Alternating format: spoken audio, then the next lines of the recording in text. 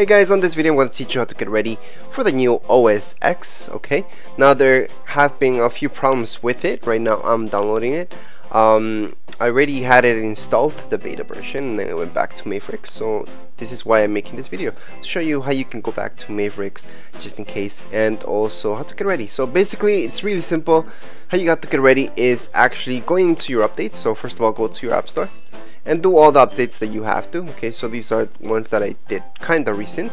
Okay, so have those updated first and then download and do the upgrade. Okay, so the upgrade you will see up here, it's totally free, so you don't have to pay anything, so don't worry about that. Also, time machine's more important than you think.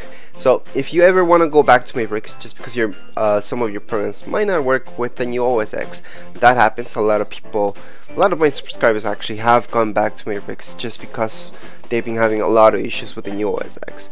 Anyways, so to go back, okay, make your time machine backup. Okay, you can use any external hard drive that you got.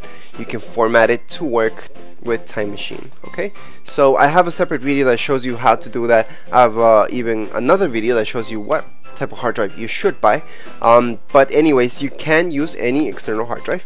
You can even use a USB stick, but that's gonna take forever. It's gonna be really slow.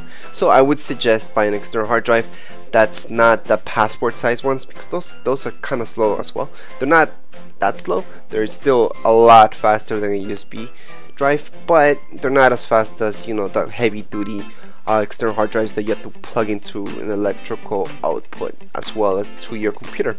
Okay, so I would suggest doing that. Okay, apart from that, always have your time machine just in case something goes wrong.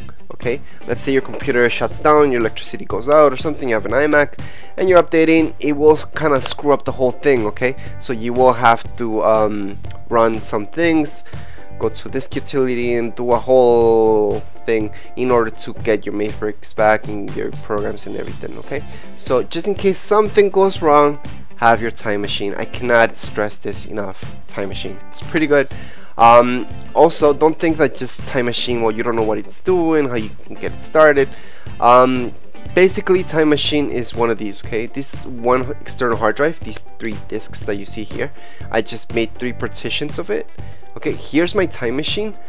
Okay, so once you have it set up, it should look something like that. Okay, now on time machine, to go back in time, I have a separate video that shows you how to go back to Mavericks, just in case you guys want to go back. But that's how you get your computer nice and ready in order to upgrade safely, and just in case you want to go back, you can. Okay, so that's it for this video.